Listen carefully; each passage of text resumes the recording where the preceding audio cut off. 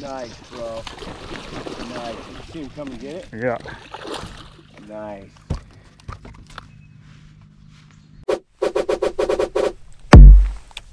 Welcome back to the Monster Bass channel. My name is Jeremy with Fishing Lone Star. We've got some pretty cool content teed up for you today discussing a brand new lure for 2021 that I'm pumped to talk about and to share some tips and techniques with you. First though, I will say this month's Monster Bass bag was loaded, just loaded with some awesome springtime baits. If you've not yet subscribed to the Monster Bass bag, check it out because there's some awesome baits that came in this month's bag. One of them included that we're going to talk about today is the XZone Lures Adrenaline Craw. Here's a look at that bait in the purple shadow color. It's the one that I got in my bag.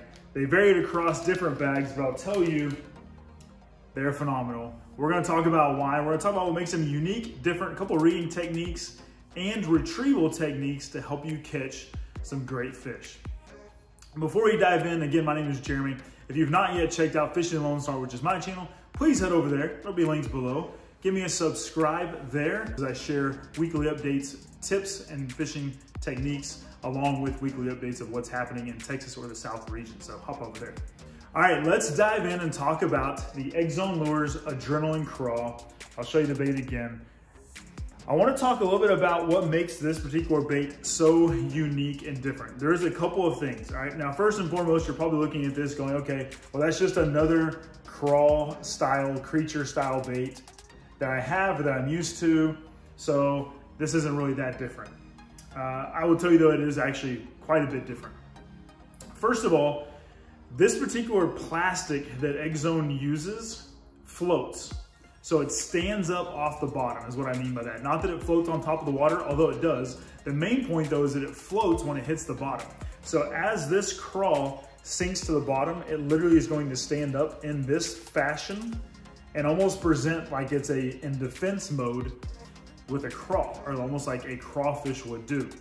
Now, you can also swim it. We'll talk about retrieval techniques in a minute, but the main thing that I like to do is to Texas rig this, let it sink on bottom, and let that stand up just like this off the bottom.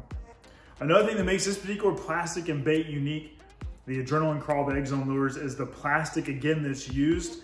I've literally just recently caught at least 10 fish on one plastic without having to interchange it, without even having to flip it around and put the hook through the other side.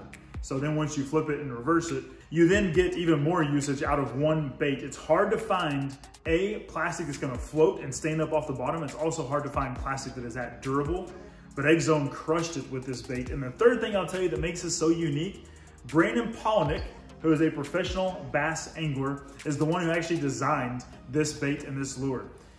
So he and XZone worked together to come out with this bait that is brand new for 2021, and it's crushing it so far.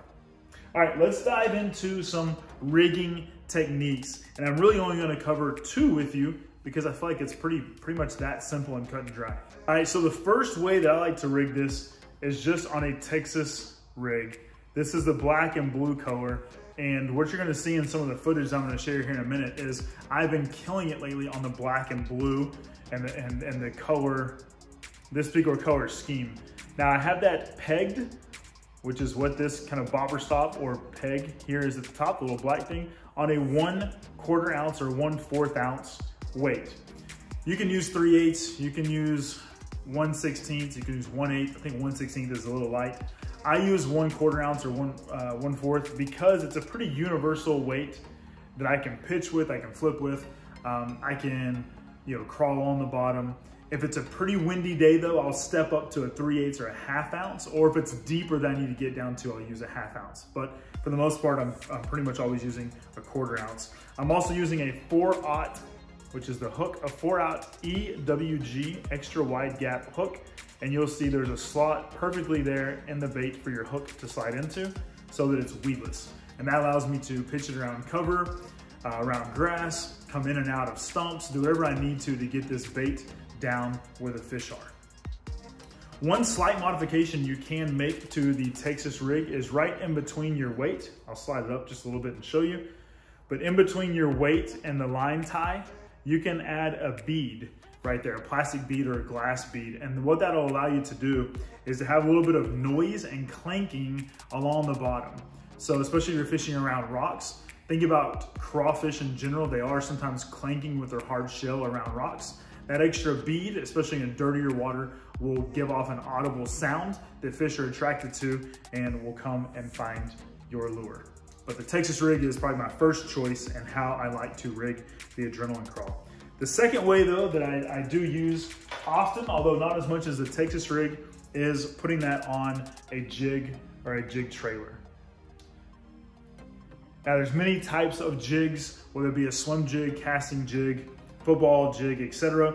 It doesn't really matter any of those. You can throw the Adrenaline Craw on as a trailer and it does extremely, extremely well. Again, because when that jig hits the bottom, it's going to stand up. Those claws are gonna stand up in the water and float, and you're gonna get a lot of good action and reaction to fish biting after those defensive claws. Just looks like a normal crawfish. All right, let's talk about retrieval. Again, I'm gonna keep this pretty simple because there's just a couple things I wanna talk about when it comes to retrieval and what I do often. In fact, I caught my personal best fish, a little over 8 pounds, at Lake Fork using this first retrieval, which is simply just casting out and hopping back to the boat. The way you're gonna do that is literally after you make your cast, you're just gonna point your rod towards your lure. Now, the important thing here is you are not moving the bait with the reel. You are moving the bait or the lure with your rod. So you're gonna lift up or pop a couple of hops and then point your rod tip back down and reel in the slack and then repeat. Hop up or pop the bait back to you, point your rod back down, reel in the slack. What you're doing though is you're moving that bait and that lure with the rod tip, not with the reel. The only thing you're using the reel for is reeling in your slack or after you set the hook, reeling in the fish, obviously. Now, because you're using an EWG hook, I recommend using an I recommend using a medium heavy or a heavy rod because you need some backbone in that rod to really drive the hook home. And the line I use is 20-pound fluorocarbon, although you can use 14 or 17 pound as well. I just use 20 pound because I'm fishing around a lot of heavy, gnarly stuff sometimes with trees and stumps, and I don't want to lose a fish. So I want to make sure I hook into them. So 20-pound fluorocarbon is pretty much always what I go with. Now the other retrieval is you can drag. So once you hit the bottom, again, you're dragging with your rod tip and then reel down the slack. So instead of hopping, you're dragging the lure back to the boat. That's another retrieval. And then the third one is just a steady retrieve. I actually picked this up from, I'll give credit here, but I picked this up from Alex at Oklahoma's Worst Angler.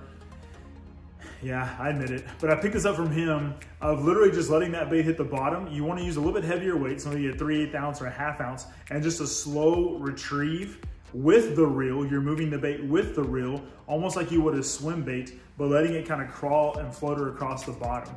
You can throw that on a normal Texas rig. You can throw it on kind of a wobble head as well. A couple of different types. You can use a jig that way, but even just Texas rigging it, letting it hit the bottom and a slow, steady retrieve with your reel, very slow, so you're keeping bottom contact, helps to draw in some fish that way as well.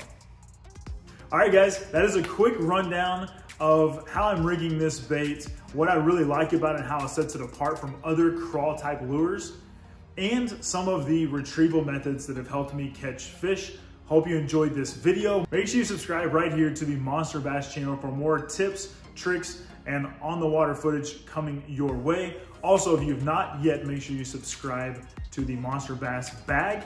And one more thing I'll add, check out their gear while you're there. They got some awesome swag, like this shirt by AFCO that Monster Bass is co-branded. Pretty legit. Make sure you check out their stuff over on the monsterbass.com website. Again, my name is Jeremy, the Fish and Lone Star. Monster Bass, go catch one.